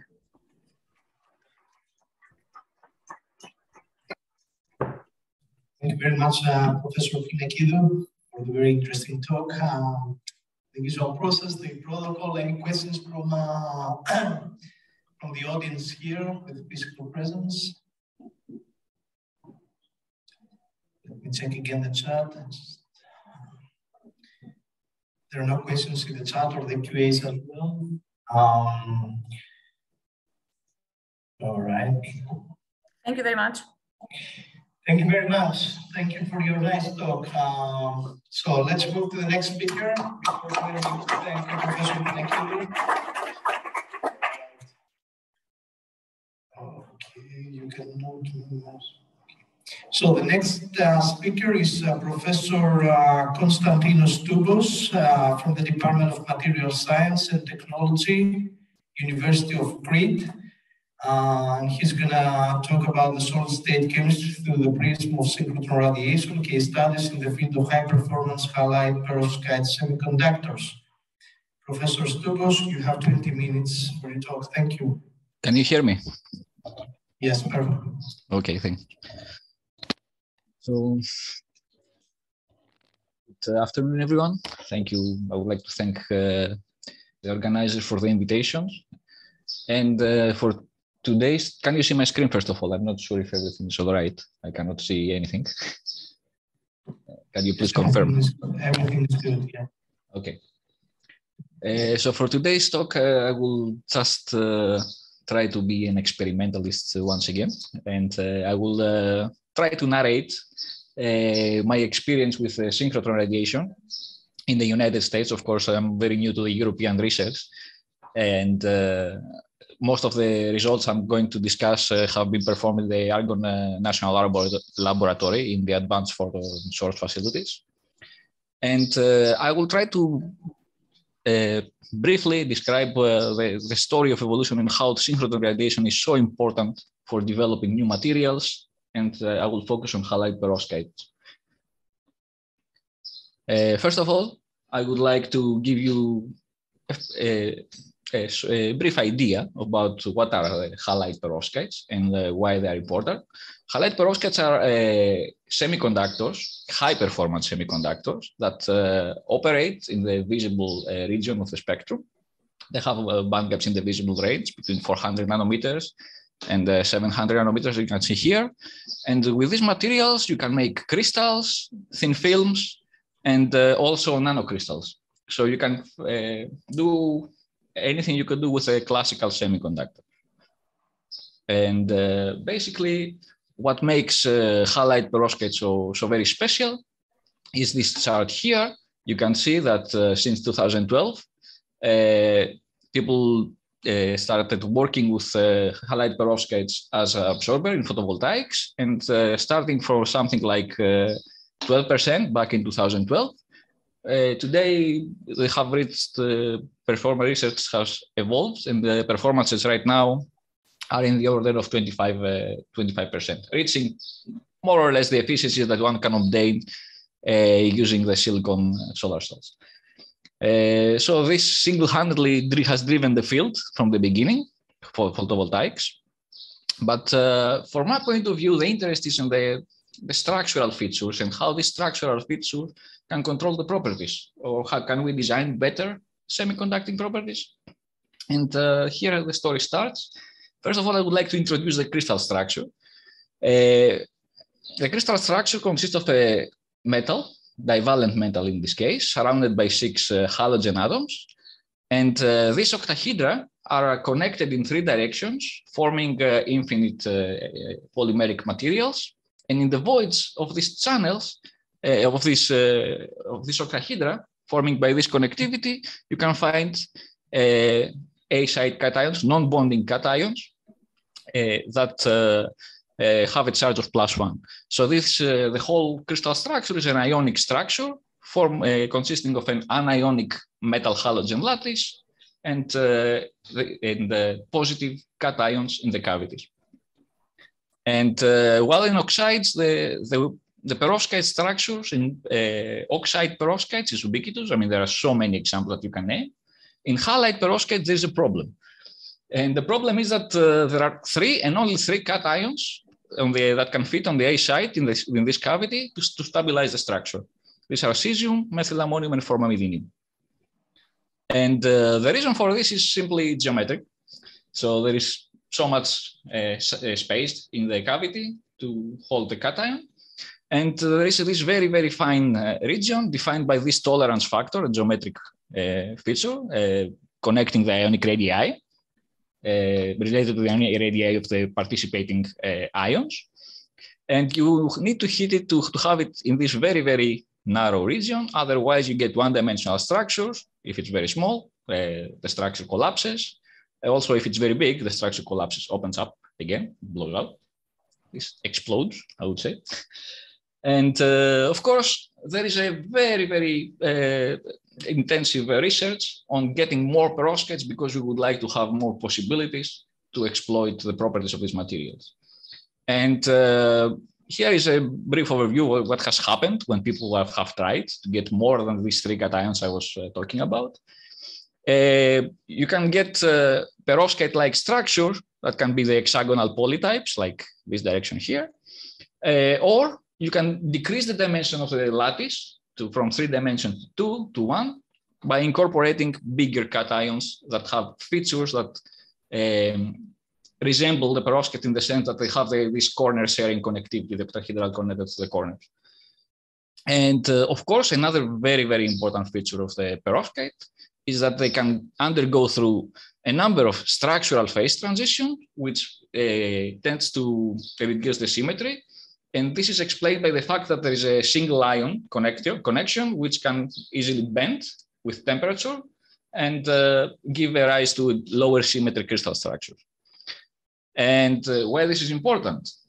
The importance comes from the basic orbital overlap that happens. So we know that the maximum orbital overlap comes from the straight angle connection. We have a much better ionic electronic properties when we have a perfect connection. The electron can flow through. The dispersion of the band structure is favorable for optoelectronic devices. And we can also tune the band gap. And you can see here the trend, how the band gap changes as we can increase as we do change the angle that the octahedra are connected in the extended structure. And these are basically the band gaps, the absorption spectra for the 3 cations responsible for the photovoltaics. Formamidinium with red, methylammonium with black, and cesium with blue, with decreasing order of bending angle. So how do we get about studying these materials?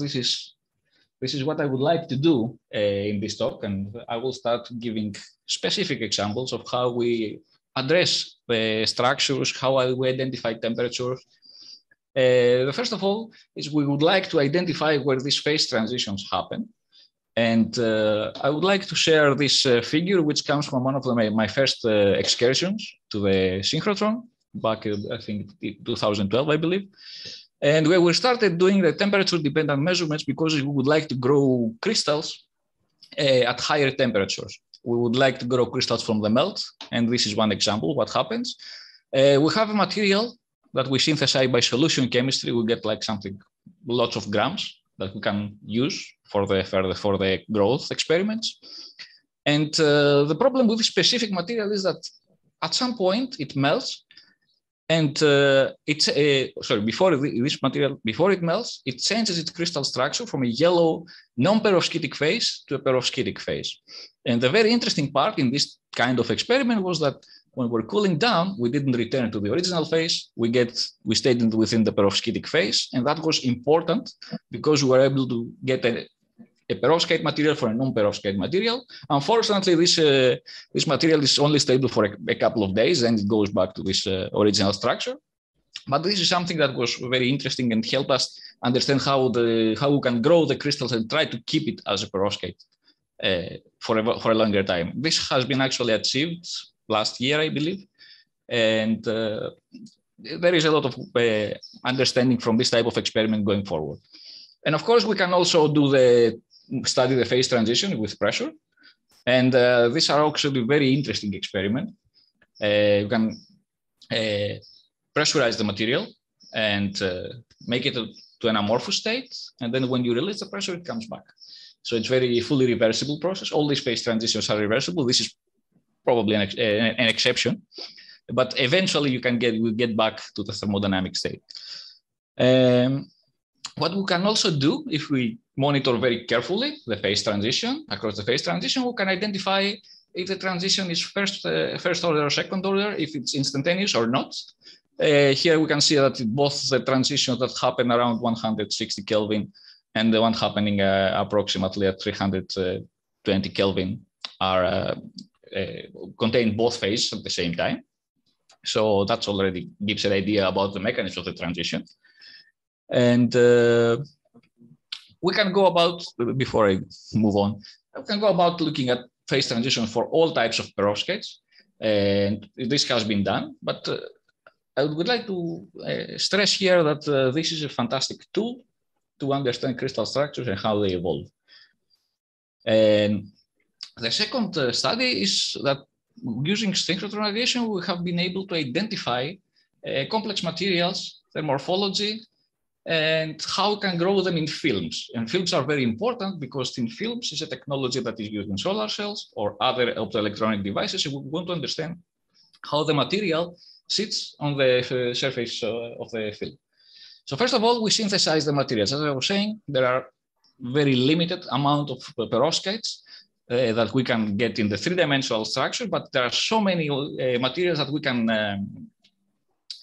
we can grow by using molecular scissors, like butyl ammonium here, where you can slice the three-dimensional lattice into thinner fragments, nanometer-sized fragments, and we can change the nature of the material, the color, the optical properties.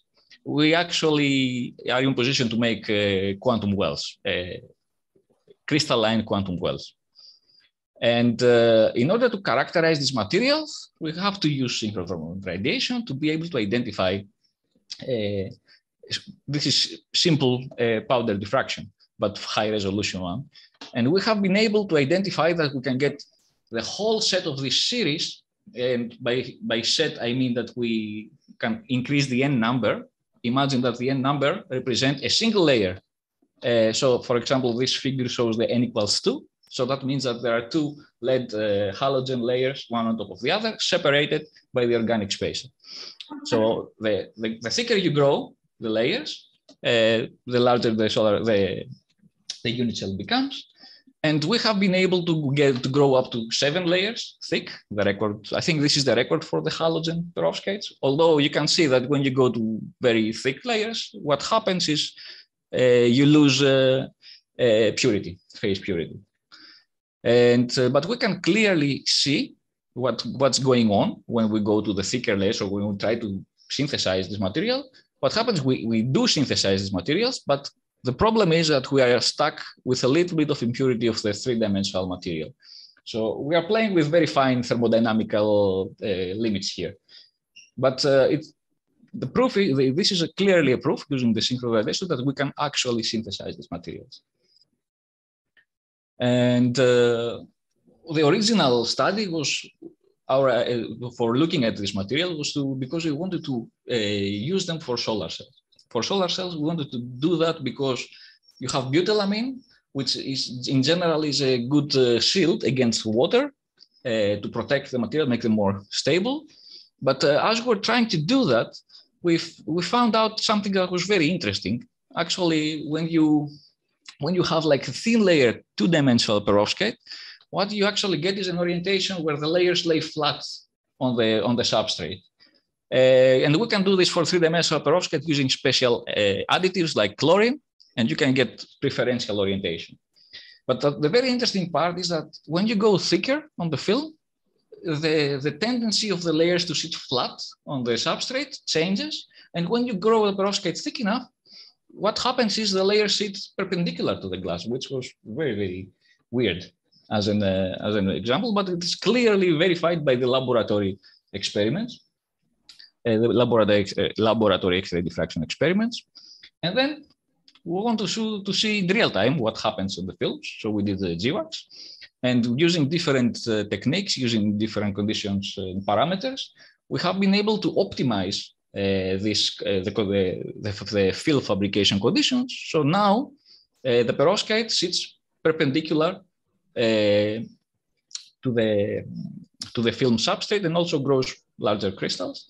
And from doing this, using this hot casting technique developed by the Los Alamos laboratory collaborators, we have been able to increase our original efficiency of 5% to 15%, which was at the time was record-breaking. Now, of course, it has been evolved. And moving on, I would like to go into the third case of why I think the synchrotron radiation is so useful, is that we can solve mysteries that we cannot really see by X-ray diffraction, like conventional X-ray diffraction, but we need to use total scattering. And one of the big mysteries that separates halide perovskite from classical semiconductors is that it has two very distinctive features that are very characteristic to the halide perovskite, unconventional features. The first one is the huge expansion coefficient, the thermal expansion coefficient that they have. Essentially, it looks like a solid, it is a solid, but it expands as if it were a liquid, unlike other semiconductors. And the second property is when you change the temperature, the band gap increases, as opposed to the classical semiconductors. And these properties come directly from the electronic structure, where the lone pair, these perovskites consist of divalent lead, tin, or germanium. And what happens in this case is that this lone pair tries to express itself. It cannot express itself in a perfect cubic symmetry, but it tries to express it. And this is a phenomenon that Mercuri Kanadzidis, together with Simon Billings back in the day when they were working on lead chalcogenide materials, we have similar effects, named this phenomenon emphaniscence, the appearance of the lone pair. And we have done a series of experiments also in perovskites with different varieties, and using the pair distribution function analysis, we have been able to see that there is a second peak, a solder on the peak that corresponds to the different distance, the deformation of the octahedron, ferroelectric type distortion of the octahedron, that actually signifies that the metal is moving away from the center of the octahedron, even for cubic structure, locally. And why this is important? If you look at the electronic structure, the top of the valence band consists of this lone pair. If the lone pair is hybridized and is lost inside the bonds, then you have high dispersion, high density of states at the top of the valence band, and you have the minimum bandwidth. So when you have the lone pair expressed, it's no longer hybridized, therefore there is no contribution from this lone pair, and therefore the band gap increases. So this is an explanation of why this is so. And we can also see that different materials can have different deviations. That was a quite interesting result, that there is so much diversity in how which perovskite is distorted, which not. And the second mystery, and I would like to address, is this: what happens when you try to make two-dimensional materials? You try several cations. Suddenly, when you use ethyl ammonium, what happens is you add, you load the material, you load, nothing happens. The XRD stays the same. It's still a cubic structure, but the color changes, the density decreases, importantly, and the morphology changes of the material. So what's going on?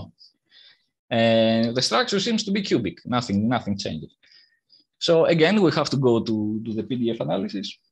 And what we see clearly is that if you look at the lead-lead correlations from the pure material and the loaded material, essentially we see that the lead-lead interactions are lost, meaning most likely that this cation replaces lead to form what we call a disordered hollow perovskite structure. The lead is replaced randomly. And this resembles another example with ethanolamine, which creates an ordered hollow structure where this cation, because of the different charge, creates ordered vacancies in the lattice. And the trends are similar. So I see these two pair of compounds as going together, having a similar effect in an ordered and disordered fashion. And the last thing I would like to assess, to discuss, is that we can also use the synchrotron for perovskites using understanding the chemical bonding. Chemical bonding is important. And for us, the motivation for this work came from this very interesting work suggesting that a perovskite, which has a formula of cesium-2 tin-4 iodide 6, doesn't contain a tin-4+, but instead contains a tin-2+ with iodide having less than -1 charge. And this was, from a chemistry point of view, that was outrageous. So we motivated to do the experiment. And we synthesized a set of materials with different coordination number and different oxidation states. And we try to understand what differences we can have by doing the X-ray absorption spectroscopy measurements. And we did so, and we found something that to me was quite surprising. All the tin-4 compound, tin-4+ material, the nominal tin-4+ materials, do shift in the K-edge spectra of tin. These are the K-edge tin spectra. But the 2+ oxidation state is not so sensitive to changes in the environment. This is bromide, this is iodide, whereas this is from chloride to iodide for tetrahedral and octahedral coordination. And we coupled this experiment with theoretical calculation and most power. And what we found is actually that the electronic the oxidation state of the material is not so important. It's still nominally, it's still 4+ in all cases, clearly, also from Mossbauer. But what happens, it's interesting, because when you oxidize the tin compound, it's exactly this lone pair I was talking before. So you take the electrons away from the valence band, essentially. And when you do so, the electron distribution around the metal doesn't change, but instead it changes which orbitals contribute more. And therefore, when you lose the electrons in the oxidized in 4+ state, you get more p orbital interaction. And this is possibly the reason why the bonds have become so much shorter. And yeah, with this, I would like to conclude today's talk. I hope I convinced you that synchrotron experiments are very, very important. Of course, I would like to thank all the collaborators that were contributed to this work. I mean, there are numerous. I will list here, too numerous to list. But for this today's talk, I would like to really emphasize the importance of these supernatural creatures called beam scientists, and the real help they provide when you are in the facilities on site. They are so knowledgeable. They are very great, fantastic tutors, teachers. They can teach you anything you like. So yeah, as a final statement, I would like to support fully the Greek's contribution to ESRF. I think it's very important, and we will promote science to the next level in Greece. So thank you for your attention. Thank you very much, Professor Stympos, for the interesting nice talk. Any questions from the audience? Yes, Professor Moskopouli, you can turn on. Okay, so the question is, in your case, two materials Are the samples thin films, or you've done what we call lattice engineering? Are they single crystals or thin films? Most diffraction experiments and total scattering experiments are usually, we use polycrystalline materials. Thin films, we use thin films only in the case of solar cells. We try to emulate the solar cells. And this is when you do the GVAX experiments, we do thin films, but all the other experiments are essentially all polycrystalline materials. Okay. So for your case 2 materials, you showed pictures where you basically introduced layers in your lattice. Is that correct? Yes. Okay. So your samples are finally bulk materials or thin films, either pandas or single crystals or thin films. Crystals. For the raw characterization, these are crystals. Yeah, well, this is how we solve the crystal structure. You haven't grown thin films, is that correct? Yes, because there is a difficulty. So why do you call them thin films? No, this has been done. I mean, this is something that was already probably old. People are trying to grow films of these materials. The problem is that they cannot grow them pure. When you grow the crystals, when you control the synthesis, you can make them pure. But when you grow the films, it's very difficult to control the composition.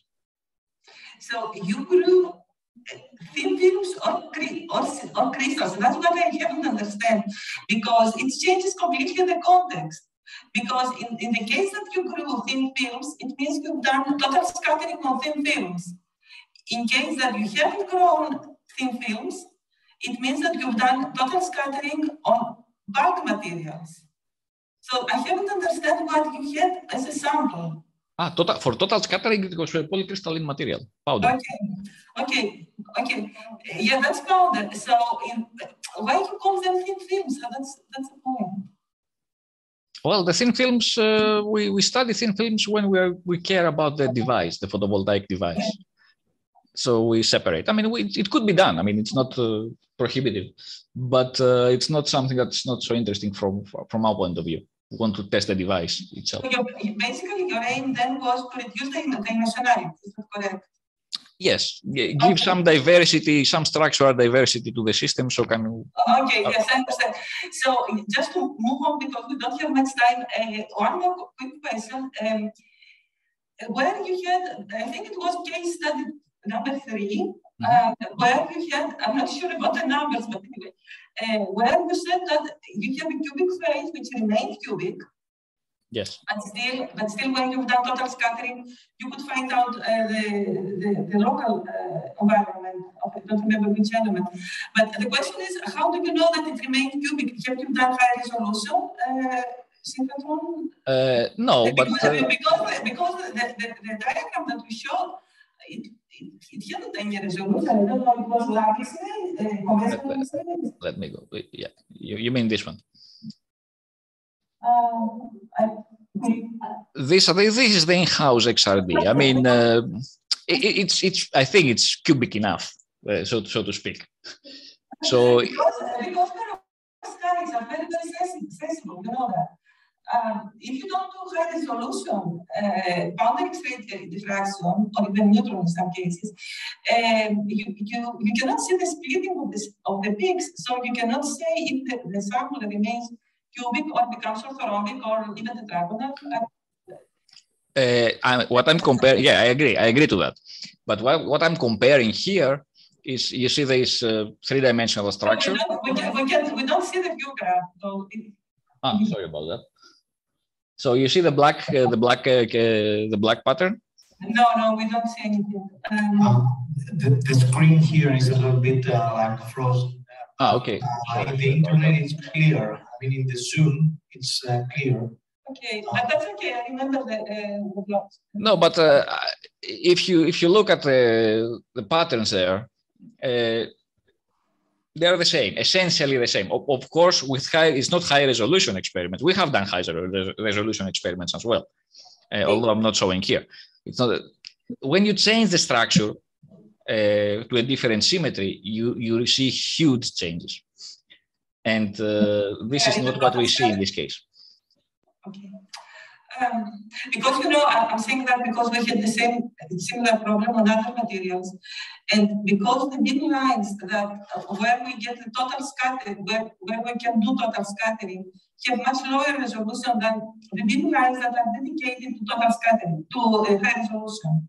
So usually we do both experiments to figure out if we have a lowering in the symmetry and then to check the local environment. Oh, we do that too. I mean, we just move the detector close and far away. I mean, that's we do have this. We do these experiments anyway. Okay, thanks. Thank you very much, Professor Moskopoulou. Thank you very much, Professor Moskopoulou. I'm not a professor, but anyway.